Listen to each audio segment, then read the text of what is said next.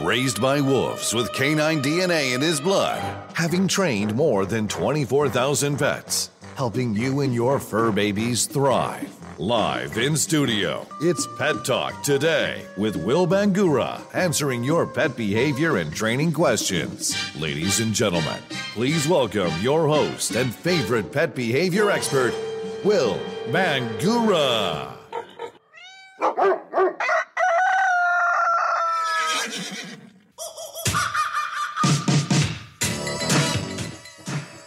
Good Saturday morning, pet lovers. I'm Will Bangura. Hey, thanks for joining me for another episode of Pet Talk Today here on Facebook Live. Also, you might be joining us on the Pet Talk Today audio podcast. Hey, if you love our audio podcast and you're listening to our podcast, please give us a 5-star review.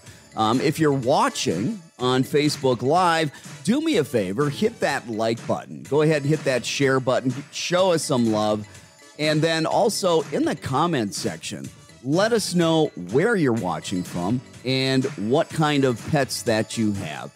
If you're brand new to Pet Talk Today, let me talk a little bit about what we do here. I'm a certified behavior consultant and certified professional dog trainer. I work with some of the most difficult, some of the most severe dog behavior issues like extreme separation anxiety, extreme fears, phobias, anxiety, extreme aggression, extremely difficult potty training issues, everything, you name it, nuisance behaviors, jumping, barking, chewing, pulling on the leash.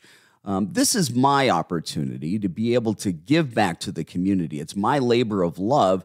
Not everybody can afford professional in-home dog training. Not everybody can afford a certified behavior consultant.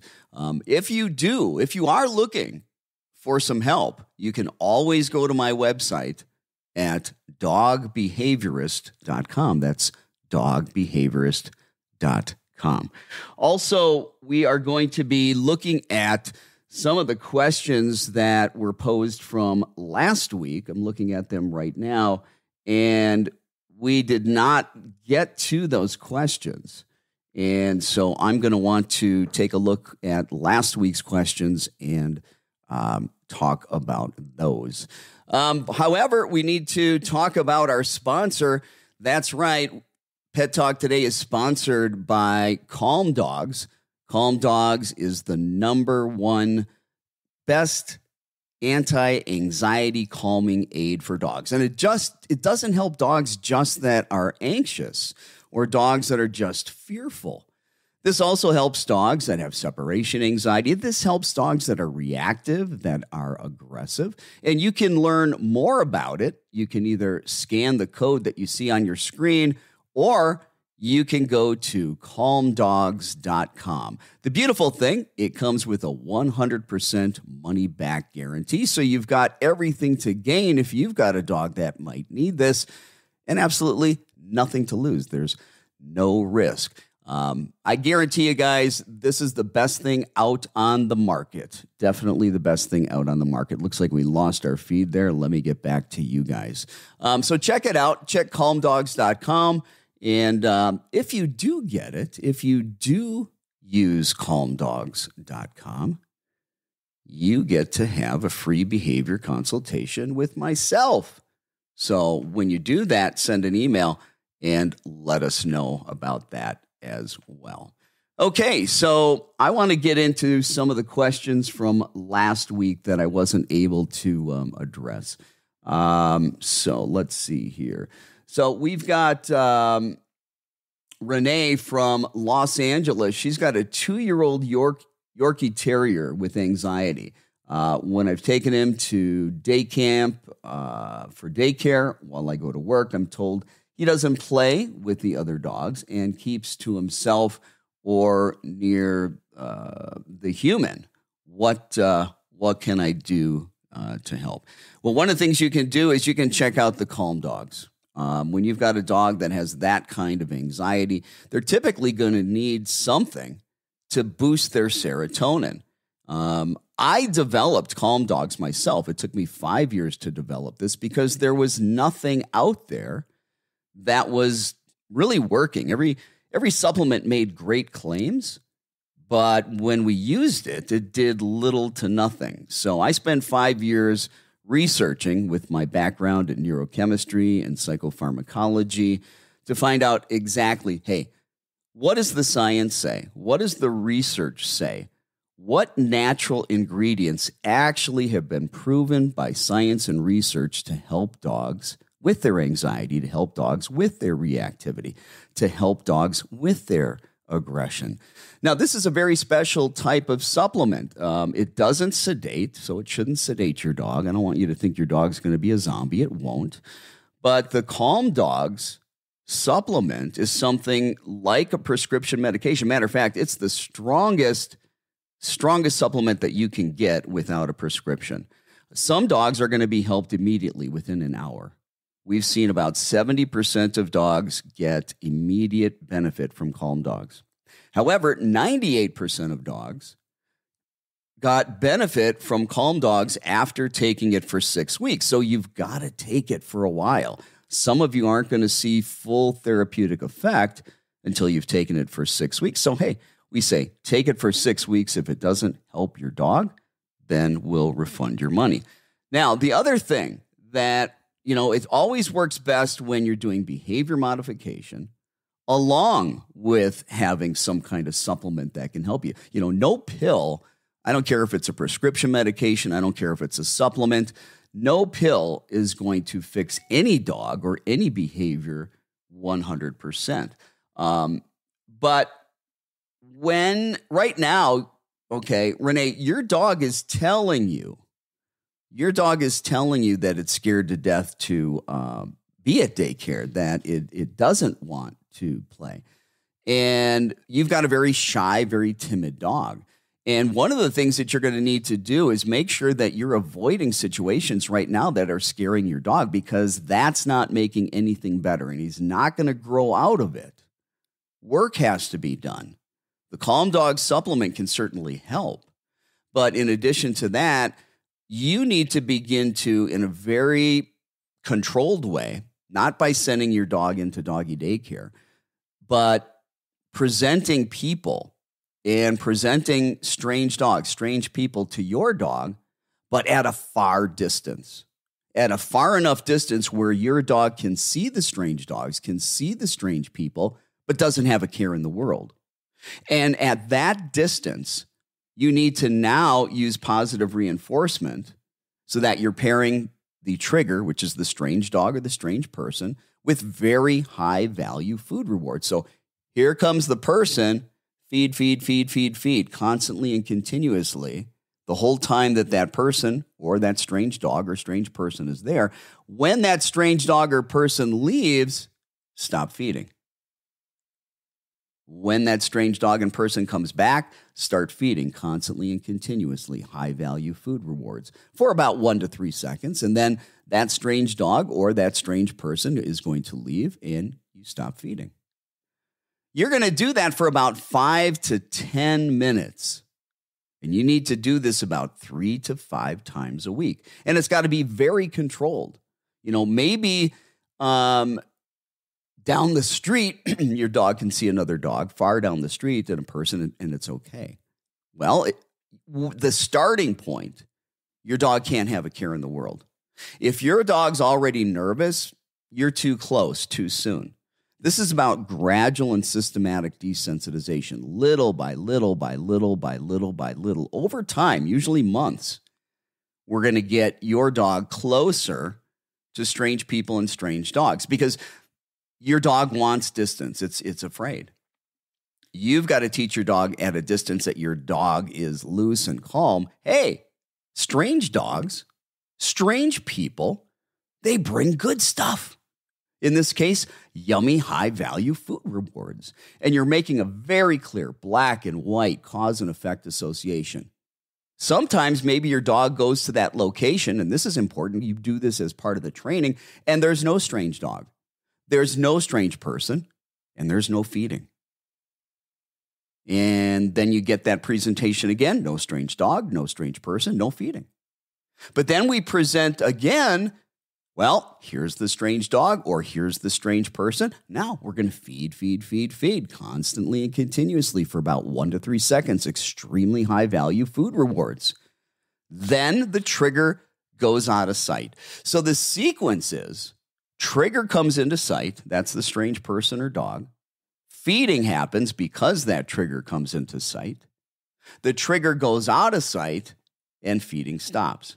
In the dog's mind, if we're doing this over and over and we're doing it right and our timing is good, the dog's going to begin to associate really positive things with strange people or strange dogs. The mistake that many of you are making, you might be bringing food with you on a walk. You encounter a strange person or a dog, your dog's upset to whatever degree, and you start feeding your dog and thinking that that's going to help. And it's not going to help. If it does help, it's going to take forever. Not that this is quick work, even when it's done the right way. But there are some little nuances to counter conditioning and desensitization, which is the gold standard in behavior modification for helping any dog that is reactive, aggressive, fearful, phobic, has anxiety. If you're not intimately familiar with how to apply behavior modification of this type, counter conditioning and desensitization, do me a favor, go to the Pet Talk Today podcast, the audio podcast. Do a Google search. Look for episode 81. Episode 81 is an hour and 35 minutes of very, very detailed instructions on how exactly you help dogs with fears, phobias, anxieties, separation anxiety, reactivity, aggression, through the use of counter conditioning and desensitization. And in episode 81 of the audio podcast for Pet Talk Today, we go through that in detail. So go ahead, find that, listen to that, and that should help guide you to do what you need to do. Everything will go faster. If your dog has a lot of fears, if your dog has a lot of anxiety, if your dog's very reactive or your dog's very aggressive, sometimes behavior modification alone is not going to be enough. And that's when we look to medications. That's when we look to supplements. Not that they're a substitute for training and behavior modification. But we know that dogs that have anxiety, we know that dogs that are aggressive or reactive, we know that fearful dogs have abnormally low levels of serotonin. But not everybody wants to put their dog on Prozac. Not everybody needs to put their dog on Prozac, and not everybody wants a dog that might be a zombie. The beautiful thing about Calm Dogs is that it's made with natural ingredients. And by the way, there's 21 natural herbs, amino acids, vitamins in there. And it has 80 times more ingredients than the next best thing that's out there. And it's 5 times stronger. So check out Calm Dogs at calmdogs.com. It comes with a money-back guarantee. But go ahead and give that a shot, Renee. Let me look at some other questions here. Debbie from last week, Debbie asked, do you do home training or phone calls? Debbie, if you're listening, you can go to my website at dogbehaviorist.com. I do virtual behavior consultations all throughout the world. Contrary to public opinion and belief, a behaviorist doesn't need to be there with you to see your dog. Most of the time, we're working with extremely fearful dogs, and we wouldn't be able to get close in the beginning. Most of the time, we're working with extremely aggressive dogs. We wouldn't be able to get close in the beginning. And really, it's about teaching and training you. And it would be only after we could coach you to get the dog more comfortable with people that a trainer could be face-to-face with your dog. But we have great success, and I've got tons of testimonials of people with all kinds of severe behavior problems. And I've never met them other than through virtual video consultations, which works fantastic. Also saves you a lot of money. So, Debbie, you can check me out at dogbehaviorist.com. And the rest of you, if you're looking for some really good articles on aggression, fears, phobias, separation, anxiety, barking, jumping, stealing food off the table, eating the dogs that eat their own poop. Lots of articles. There's over 55, maybe 60 articles there. You can check it out at dogbehaviorist.com. Let's see. Next question. And this one is from Thomasine. It says, I have a small poodle. She'll urinate outside, but I can't take her out. Oh, but won't poop outside. I've tried putting her poop outside. She'll smell around it, do nothing. Okay.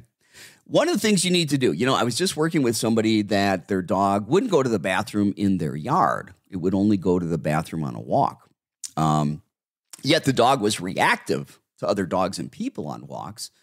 And everybody that knows about how this works, you got to avoid the triggers first and then set up meeting strange dogs and strange people at a distance so that you can have success. So you can see if you've got a dog that's reactive, how difficult that is when it only goes to the bathroom outside. But what you're saying here is that, reading it again, your dog will urinate outside, but your dog won't poop outside. So I'm wondering, is your dog pooping in the house all the time? So then we got two issues. One, we've got to teach your dog to poop outside. Two, we got to teach your dog pooping inside is not okay. So what I would do is I would take one or two fresh stool samples wherever the accident was, and I think you're already doing this, and I would put it outside in the area where you want your dog to go to the bathroom. And I would make sure I'm putting it in the areas where your dog urinates. We know that your dog's comfortable in that location. There might be other locations in your yard your dog's not comfortable with. So put the sample poo, the ones that you're collecting, probably accidents in the house, put them outside, put them where your dog urinates. Okay? Keep bringing your dog out there every hour, 5 minutes. If your dog goes to the bathroom, reward your dog with high-value food rewards. If not, bring the dog back in. Most dogs, listen, if you're feeding on a schedule, if you're free feeding, stop. Feed on a schedule, feed on a schedule twice a day at the same time every day. We all have biorhythms, okay? And if you feed at the same time every day, there's going to be a pattern that's going to happen. Your dog's going to have to poop at a particular time. There's going to be a window. Oh, maybe there's 15 minutes of that window. But there's a window that you're going to be able to predict when your dog needs to go to the bathroom. So start a journal. Write down what time your dog eats. If your dog wants to graze, put the food down for 5 minutes and pick it up. Don't let your dog graze. Put it back down 12 hours later. 5 minutes, pick it up. Start teaching your dog, hey, you got 5 minutes to eat. Write down what time your dog eats. Get your dog outside very often to try to have a success. Make sure you've got food rewards, treats with you that you can reward your dog if it goes poop outside. But what should happen is you should start seeing a pattern. How long does it take after your dog eats before your dog poops? Whether it be an accident or whether it be in the right place. After a few days, you should see a pattern. You really should. Maybe it's 10 minutes after it eats. Maybe it's an hour after it eats. And usually the first bowel movement of the day is the most urgent one that has to come out. So if we know what time your dog needs to have a bowel movement, or we know that window, we know kind of what part of that window is, okay, we can predict when we need to get your dog outside. And that's really what we want to do. We want to predict when your dog needs to go to the bathroom, get your dog out where you want it to go, give it 5 minutes to go. Let it sniff around the poop that you picked up that was probably in the house and you put it out there. But only give your dog 5 minutes. If your dog does not go poop, bring your dog back in the house, put your dog in a crate no larger than your dog can lay down comfortably. Don't put anything in the crate. The whole idea of crate training is to make it uncomfortable for a dog to go to the bathroom in the crate. So you bring the dog back in from outside when your dog would not eliminate. You've had the dog out there for 5 minutes. You know, based on predictability and keeping a logbook, keeping a journal, feeding on a schedule, how long for the most part, it takes before your dog has to poop. And you take the dog outside, it doesn't happen. Bring the dog back in, crate the dog for 15 minutes. Then take the dog right back outside for 5. If your dog has success and poops out there, rain down a parade of treats. Make a huge deal. If your dog doesn't, bring the dog back in, put your dog back in the crate for 15 minutes. Then take your dog back out for 5. Let's see if your dog will go now. Follow that procedure. Follow that pattern. I guarantee you, your dog's going to poop outside. The other thing is, listen, when your dog is out and about in the house, you need to be supervising at all times because your dog's going to poop in the house. If you can't watch your dog, you need to get your dog outside for 5 minutes so that you give it an opportunity to go. And then you need to crate your dog until you can keep your eye on your dog. The number one rule, yes, you are repotty trading from the start.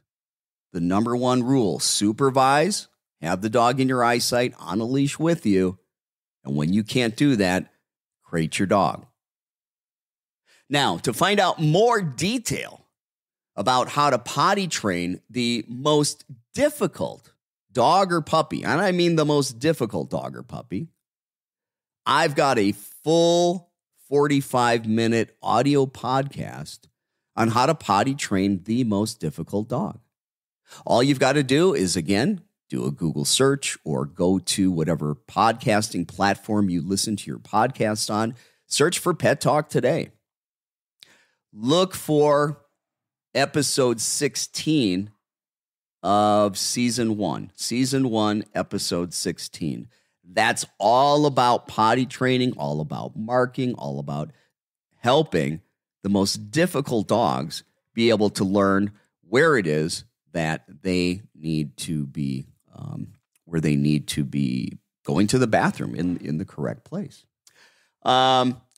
So let me go. What I want to do now, hey, listen, if you've got a question, because I went through some of the ones from last week that I didn't get to. If you've got a question about your dog's training, if you've got a question about your dog's behavior, right now is the time, if you haven't already, to type your question in the comments section. And I'm going to try to get to as many of those as I can. Also, I'm going to be taking phone calls, and phone calls are going to take priority. And you're going to get a lot more of my time. I'll be able to ask you questions and really help you with the problem. The number to call, if you'd like to call in and have your questions answered by me, is 414-400-3647. Again, 414-400-3647. Or if it's easier to remember, 414-400-DOGS. Again, the last 4, 3647. Let me go into the questions that you folks have for me today and see what we've got here. Karen, welcome. Glad you're here. Janice, hi. Thank you for being here. I appreciate that as much as possible. Righty, let's take a peek here. Oh, one of the things that I wanted to do is talk about an email that I got the other day. So I've got an email. Let me find it here. And this is from Rob, and Rob is from Connecticut. And Rob has a dog that is being aggressive towards strangers when they come in the house. And it doesn't matter if it's a man, doesn't matter if it's a woman, doesn't matter if it's a child. Anybody that comes in the house, the dog wants to attack. Rob's confusion is that anytime they go for a walk, he can take his dog up to any person, and that could be a man, woman, child, and the dog is just fine. The dog's not lunging. The dog's not growling. The dog is not trying to attack. Well, Rob, this is not necessarily an uncommon thing. Territorial issues. We're talking about a couple of things. Now, I've said it many times on the show. It's my contention that all aggression is based in fear, even dominance aggression. It's always the fear of losing something, some kind of resource, whether it's my person, my territory, my toy, my food, my other sibling, meaning a pet sibling. You know, dogs can guard people, places, things, and other animals. And all aggression is based in fear. No animal goes into fight or flight unless they perceive something as threatening. And in order to perceive something as threatening, there's got to be some fear. There's got to be some anxiety. And everything's the fear of loss. So we could almost make an outrageous claim that might not be so outrageous that all aggression is a form of resource guarding. Right? A mama dog with her pups, maternal aggression, those pups are resource. Territorial, the house, a room, a couch, a location, that's a resource. We all know food and toys are resources. Being in the car, that's a resource. Now, when you take your dog for a walk, there's a lot more open space. And I'll tell you, there are some dogs, when there's a lot of open space, they feel a lot less anxious and they're not so afraid and they don't feel the impetus and the need to act out aggressively. Now, also, in some situations, there's been suppression of aggressive behavior. You see, you got to understand something. The behavior, the aggressive behavior, is really just a symptom of the problem. The problem is anxiety and fear. The problem is the anxiety and fear that's attached and associated with strange people and strange dogs. And in this case, Rob's talking about when they come in the house and saying, hey, I don't have that problem when we're out on a walk.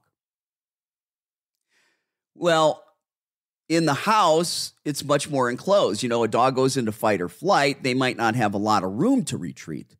They may feel like I have to go into fight. They can't get enough distance and space, which is what a dog wants that's aggressing outwardly. They want distance and space so they can feel less anxious and less fearful. Now, let's take this back to going outside and being outside on a walk. There is more distance. There is more space. We're outside. That could be it in a nutshell. The dog's less afraid. And as long as there's a certain distance and space, your dog might be just fine. But I talked about suppressing behaviors. See, we've got the underlying emotional state of fear and anxiety. That's the root cause of the problem of aggression.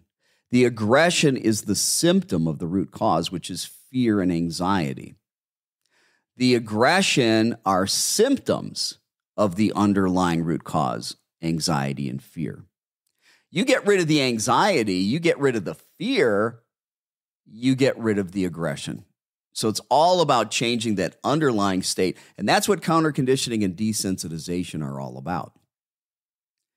Now, on the leash, on a walk, I don't know, Rob, was there a time, maybe you don't remember, was there a time on the walk where maybe your dog did even a little bit become aggressive? Because most of us, when that happens on a walk, we're going to give a little leash pop. Or we're going to say, no, quiet. Stop it.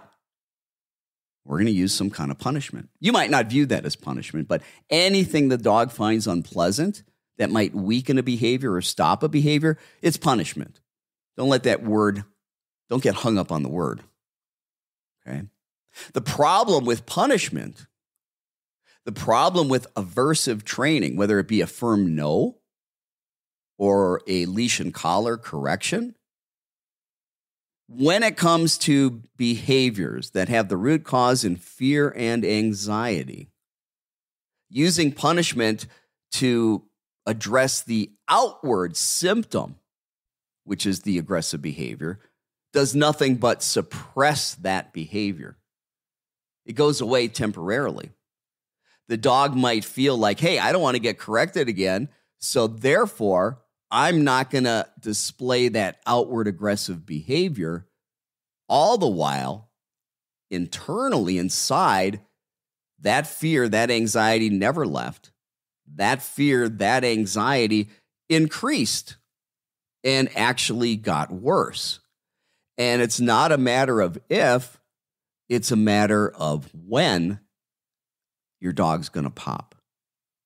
Especially if the distance you have right now outside starts to get smaller and smaller. Let's say a dog, strange person comes up closer and closer and closer.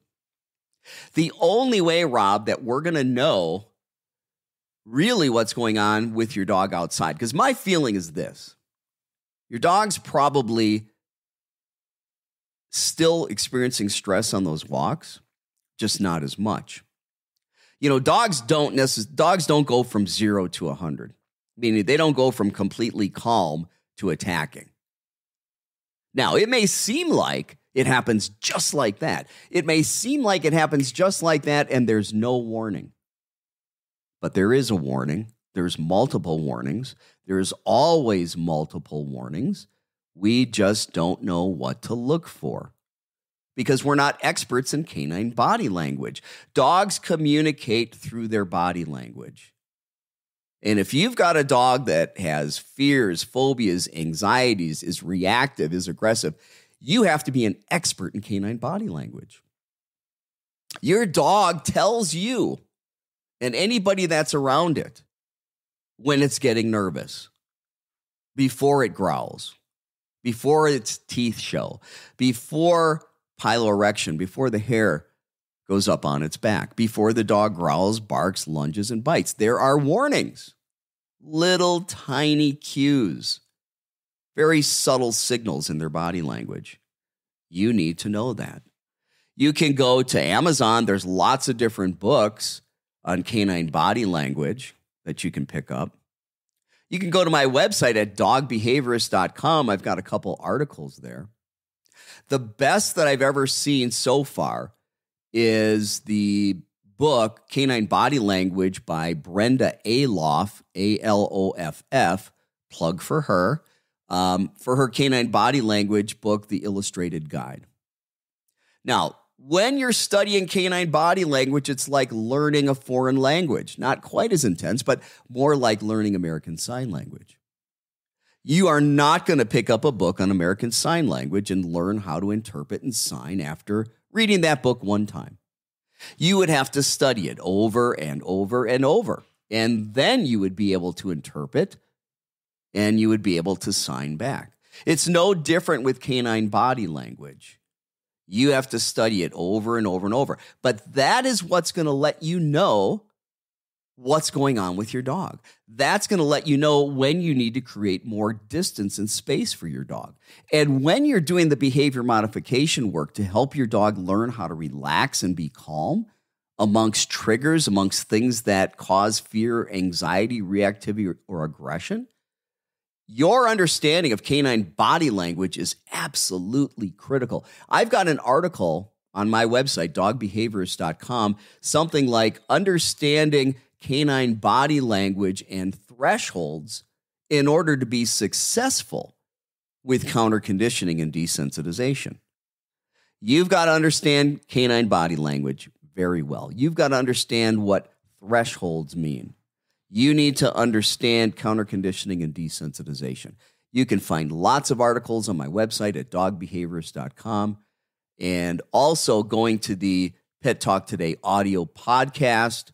Again, episode 81 for counter conditioning and desensitization. I go in depth into that. Some dogs, when they're walking and they're out and about, they may sometimes be more anxious about other things in the environment, and they may actually shut down. And when they shut down, the anxiety and fear is there, but the outward aggressive behavior isn't there. So, Rob, I don't know all the details. If you happen to be listening today, you can give me a call. And anybody else that's watching or listening, if you would like to talk to me about your dog's behavior, you can give me a call. The call-in line number is 414-400-3647. Again, 414-400-3647. If you're a shy person, go ahead, type your questions, type your comments in the comments section, and then I will go in there and I will do my best to answer all of your questions if possible. Janice is saying, so he's protecting his family and his house. Yeah, he's protecting, definitely protecting the house because that's his safe zone. Might be protecting family if he thinks that the family are a resource that, protect him, keep him safe. Karen has a question, says, my Shih Tzu always barks at his dog food. Then he'll knock it over on the floor, then lay down and eat it. Why is that? Karen, you have a dog that has a little bit of obsessive compulsive behavior or ritualistic behavior. That there are dogs that do some crazy things. Remember, I was working with a dog one time, and you'd set out the food bowl. He would pick out one piece of kibble in his mouth. He'd throw it up out of his mouth. He'd throw it up in the air, and it would land on the floor about 2-3 feet away, and he'd go grab it and he'd eat it. Then he would go right back to that dog bowl, pick up one piece of kibble, toss it up in the air. It lands 2 to 3 feet away from the bowl, goes over 2 or 3 feet away from the bowl where that piece of kibble is and eats it and starts it all over again. Well, there's a couple things, Karen. Does your dog have other anxiety? Does your dog have other anxiety? Okay. Any dog that's got anxiety, and this isn't anxiety-related behavior, it's probably also been reinforced. And we'll talk about the reinforcement in a second. But you could also benefit, Karen, from the calm dogs.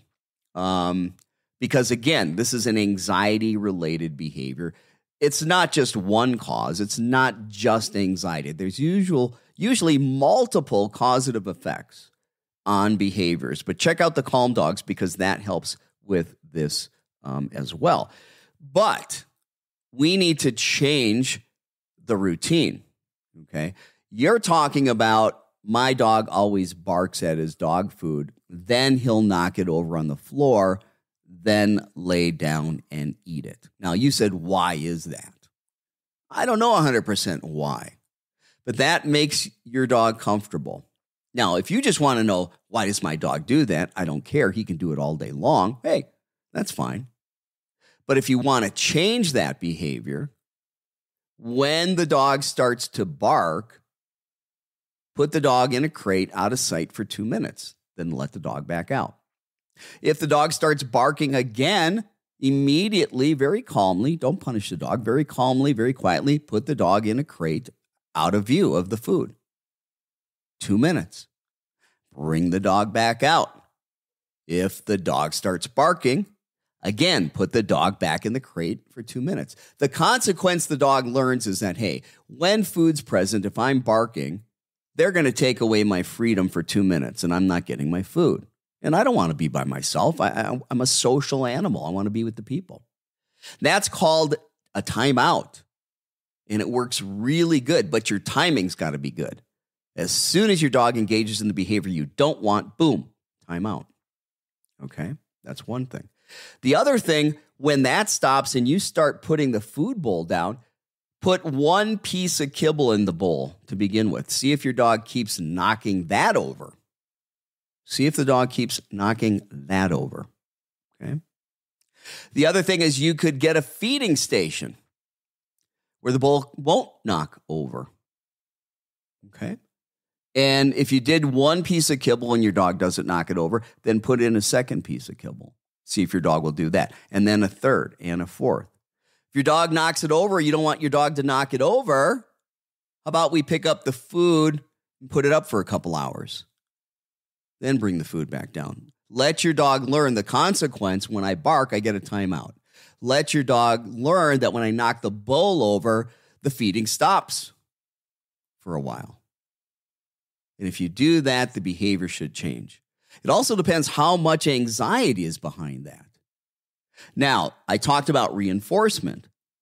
I could see very easily, now this might not have happened, but I could see very easily this being positively reinforced by thinking this is a cute behavior.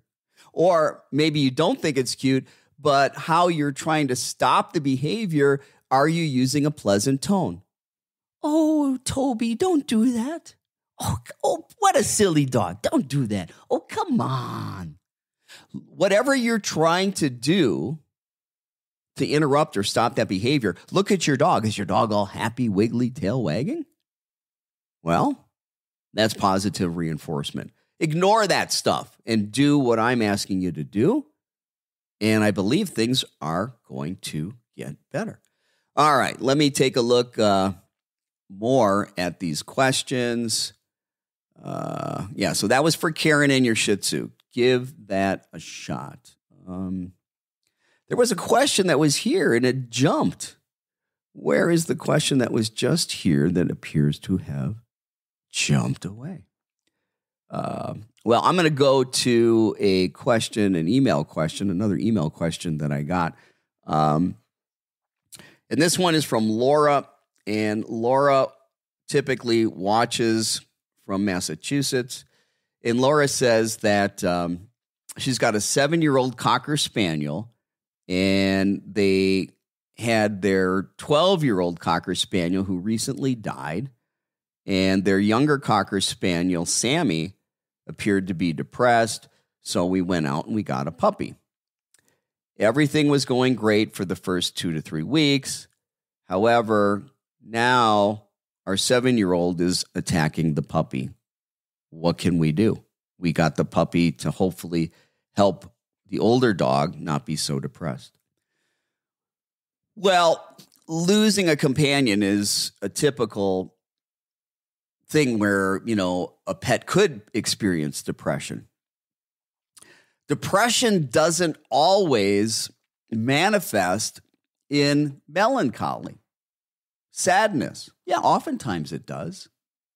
But it can also manifest in anger, irritability, hostility, having a lower tolerance for frustration, having poor impulse control.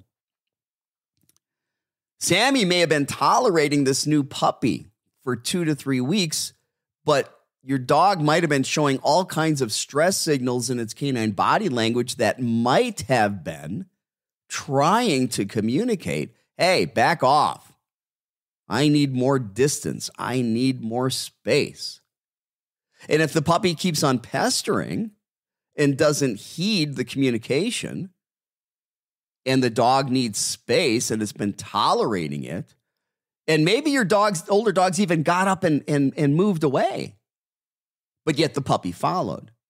So maybe your 7-year-old, I think you said Sammy, maybe Sammy's doing everything right, trying to communicate with the puppy, giving the appropriate canine body language, saying, hey, back off, I need space.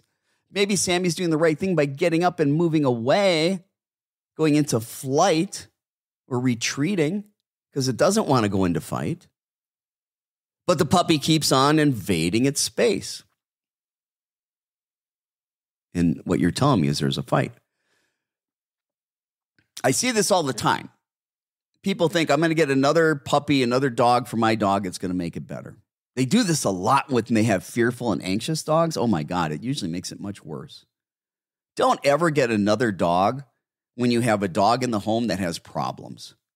Work on those problems. Get those problems resolved. Another dog is not going to be a therapist, a trainer, a behaviorist, a veterinary behaviorist. Now, yeah, I know. There's plenty of you out there that are telling me, hey, listen, I know so-and-so, or I know this person or that person, or I myself got a second dog and it helped. Great. I'm not saying that never works. It never helps. But most of the time it doesn't. You've got your one or two experiences. I've got thousands. I'm telling you, most of the time it doesn't work. But you've got what you've got. But your older dog, Sammy, is saying, hey, I need distance and space from this puppy. It's your job to advocate on behalf of Sammy. Get a leash on that puppy. Don't let the puppy get into Sammy's face. Start having them hang out together in close proximity, but they don't need to connect face to face, nose to nose right now. As you start bringing them closer, read the body language. And if your dog's body language is not loose, not relaxed, if your dog's not giving canine body language cues that we call distance decreasing signals, meaning it wants it to come closer. Again, distance decreasing signals. It wants it to come closer. But you're probably seeing stress signals in canine body language. If you knew what they were, you'd probably be seeing appeasement signals. When you see those things, those are signs, hey, we shouldn't be bringing the dogs any closer, at least not right now. And this is the same thing when you want your dog to meet maybe a neighbor's dog or a family member's dog, and you start bringing them together. You can't just throw them together. Oh, I know there's lots of dogs you can, it'll work. But there's lots of dogs you do that, and it won't work. And if you've got even the mildest of concern about one or the other dog, there's a right way and a wrong way to do introductions. One of the things is scent exchange, okay? So, yeah, we want to keep the puppy further away from Sammy right now. We want to be able to read Sammy's body language to keep the puppy far enough away where Sammy's not displaying canine body language stress signals. If you don't know about canine body language, go to Amazon, get the book, Canine Body Language, an illustrated guide by Brenda Aloff, Aloff. You can go to my website, dogbehaviorist.com, go to the menu, click on articles, find my article on canine body language, or you can do what I recommend a lot of people do because I just think it's fantastic. I stumbled across it maybe a month or two, and that's Crisman Hound. Go to do a Google search, Crisman Hound, Pet Professional Canine Body Language Course. That's right, Pet Professional. They've got one for pet parents, but they've got one for pet professionals. And I'm telling you, if you've got a dog that has any kind of fear, anxiety, phobias, reactivity, aggression, it's worth its weight in gold to take the Canine Body Language Course for pet professionals. It's only $45. Now, I know for some people, $45 is a lot of money. But so are vet bills of dogs that attack other dogs or people. It's a lot of money. It's an investment. It's an investment, okay? And also, the other thing, we talked about it earlier today, dogs like that typically have low levels of serotonin. We could be talking about problems with norepinephrine, another stress hormone, and neurotransmitter that is produced by the adrenals. We could be talking about dopamine, which is our pleasure and our motivation neurotransmitter. We've got glutamine. We've got GABA. All those neurotransmitters need to be in balance. And that's what Calm Dogs does, but it does it naturally. It allows your dogs to have their neurochemistry brought back into balance. And many times, not for every dog, but many times this is a component to these behavior problems. The more severe ones, the ones that are rooted in fear, anxiety, the aggressive, the reactive behaviors, the obsessive compulsive behaviors. This is not a sedative. Calm Dogs isn't going to take a hyperactive dog and just boop, bring them down. It works differently in the brain. It takes up to 6 weeks to work. Some people might see benefit right away. But go to calmdogs.com. It comes with a money-back guarantee. Try that for 6 weeks. I believe it's going to help you. I really, really do. It helps. It's already helped hundreds and hundreds of people. I get testimonials every day. I've been waiting a while. I've not talked a lot about Calm Dogs on the show because all I had was the small and medium breed size. I didn't have the large breed size formula. But now I've got the large breed size formula as well as the small and medium breed size formula. You can find out more about that at calmdogs.com. Also, you can go to doganxiety.com. The two websites that will take you to the same place. Let's take a look. If you're just joining us, maybe you weren't here when we started. I'm Will Bangura. I'm a certified behavior consultant, certified professional dog trainer. I specialize in dogs with severe anxiety, fears, phobias, and aggression. Do me a favor, hit that like button, hit that share button.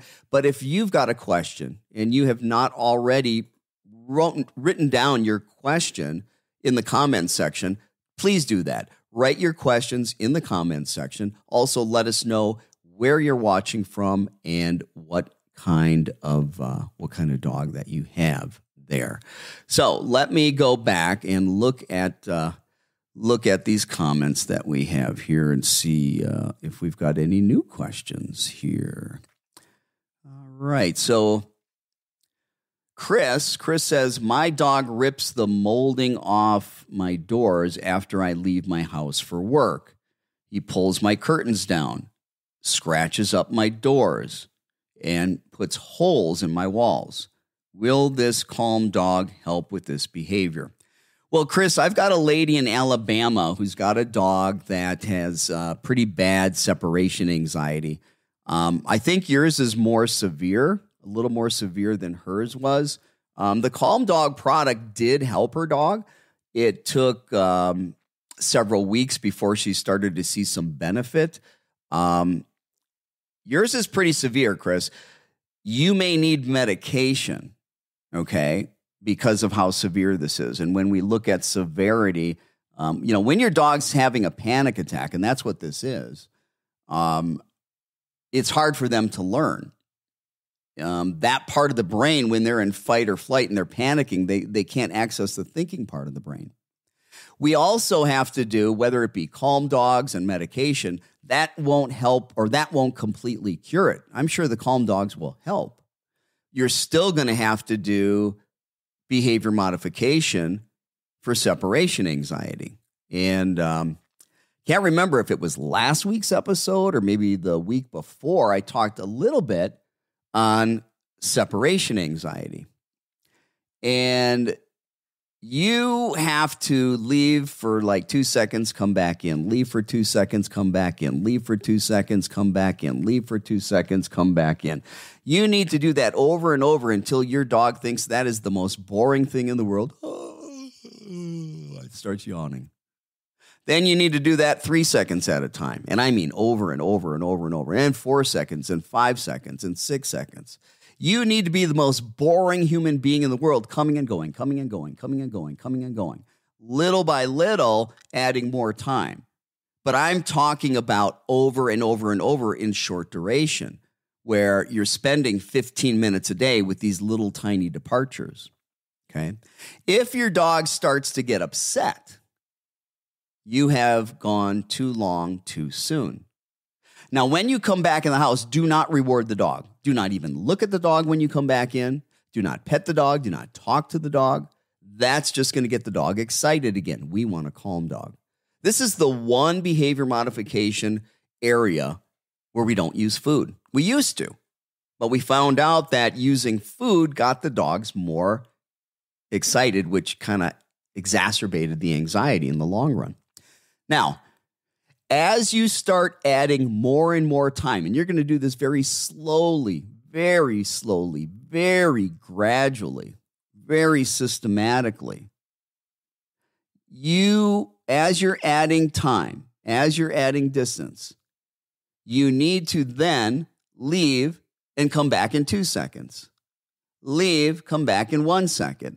Leave, maybe you built it up to a minute, but you leave and you come back in 20 seconds. So as you're adding more and more duration, as you're adding more and more time away when you walk out that door, you also have to throw in what I call shorts. If the time duration keeps getting longer and longer and longer and longer, and you create that pattern, some dogs are going to figure out the pattern. And where they might have been okay 1 second, maybe you built yourself up to a minute. But then all of a sudden they start realizing, oh my God, it's a minute and 1 second, a minute and 5 seconds, a minute and 10. They keep leaving longer and longer. Oh my God. So you got to throw in some short durations and mix it up and create a variable situation where the dog doesn't pick up the pattern. And again, anytime your dog's even getting a little bit upset, you've gone too long, too soon. Now, one of the biggest challenges to this, if we've got a dog with this kind of separation anxiety, while we're doing the behavior modification work, and maybe we're doing this with medication, maybe we're doing this with a supplement, maybe we're not. But when we're doing this work, it is critical that the dog does not experience departures with a duration that is going to trigger this separation anxiety. Now, that can be really tricky. If you're a single person and you've got to go to work, what do you do? It's not easy. You got to either find somebody to come in so your dog's not alone, a pet sitter, family, friend. Take your dog somewhere where it won't be alone. Ask your boss if you can work from home for a while, or if you've got a partner or a family member or a friend that can help you with this, or a spouse, you do this together. It's going to be very difficult if your dog keeps being able to rehearse these behaviors of panic. That's just going to condition the dog more and more that when you walk out the door, bad things are going to happen. Your dog's going to get scared. You also have to counter condition and desensitize. This is where you use the food pre-departure cues. Grabbing the keys are a pre-departure cue, right? You're leaving. Maybe you grab an umbrella. Maybe you grab a coat. Ladies, maybe you grab a purse. Maybe you put a different pair of shoes on. Maybe you put a hat on. If we're in Arizona, we usually put a hat on. We don't get sunburned. Those might be pre-departure cues that you need to engage in and not leave. Engage in and not leave. Engage in and not leave. Because right now the association is, hey, mom, dad gets the keys, they're leaving. Oh my God, I need to get scared. Those keys have that association. But if the keys keep coming out and you don't leave, if your coat keeps coming out and you don't leave, if you put the shoes on that you usually put on when you leave, but you don't leave, and you do that over and over and over, your dog has a different understanding, a different perception, a different view of what we call those pre-departure cues. Okay. You can go to the Pet Talk Today audio podcast, do a search for separation anxiety. I did a show where this was a while back, but I interviewed Milena DiMartini, who is the guru of separation anxiety. She wrote a book on separation anxiety, and I've got an hour-long interview with her, so you might want to check that out as well. Let's see here. I've got... let me see what else we've got here. Chris. Okay, let me go to one more very, very quick email, and this is from Sarah. Sarah says, my dog pulls every time I go on a walk. What can we do to keep my dog from pulling? Well, first of all, when you teach your dog to not pull, when you teach your dog to walk on a loose leash, that is not done on a walk. That's the biggest problem. Everybody wants to go for a walk and then try to fix the problem. You need to teach your dog to follow, teach your dog to pay attention, teach your dog to walk in position at your pace. And you begin by doing that in the house. Get into a hallway. Have your dog next to you on leash in a hallway. Have your dog sitting next to you on leash in a hallway. Rather than walk forward, turn away 180 degrees away from your dog. As your dog then turns to follow you, ask your dog to sit. So your dog should be sitting next to you, but not in front of you. Reward your dog. Then you're going to do the same thing over again. Don't walk forward. Turn around 180 degrees away from your dog. Say, let's go. As your dog turns to follow you, have the dog sit. Reward the dog. You're teaching the dog to follow you. You're teaching the dog to pay attention. You're teaching the dog that it does not get in front of you. The minute you turn away from the dog 180 degrees, it puts the dog behind you. Now the dog's got to catch up. As the dog gets to the right position, you say sit, and you reward the dog. Little by little, you're going to add more steps, more distance to this, very gradually, very systematically. But you're going to do this first in the house. Then when that's going well, you go outside where there's no distractions, get on a sidewalk. Same thing. Have the dog sit next to you. Rather than start walking forward, turn away from the dog 180 degrees. Look behind as you do that. Watch the dog now have to turn to follow you. And as that happens, the dog's going to begin to catch up. Ask the dog to sit before it gets in front of you. And reward the dog. Your dog should do it willingly because you created that pattern first in the house without distractions. It's a fun game. Your dog should like getting the high-value food reward. But now you're doing it outside. There's a little more distractions. If your dog can't focus, the distractions are too high. You need to turn them down, okay? But little by little, you're going to add more and more distance. And then little by little, you are going to add more and more distractions. But you've got to do this gradually. This takes time. Don't continue to work your dog if your dog can't focus. You got to back down on those distractions. But if you give that a shot, you should not have any problems at all. Well, folks, we are just about out of time. Actually, we are out of time. I went over a couple minutes. Appreciate everybody for being here. I'll be here next Saturday. Tell your friends, tell your families. We're here to help you deal with all of your dog training and behavior issues. Have a great weekend. Practice training with your dogs. Check out the Calm Dog site. Those of you that have anxious dogs, tell your friends about it. I guarantee this stuff works or your money back. Have a great weekend, everybody.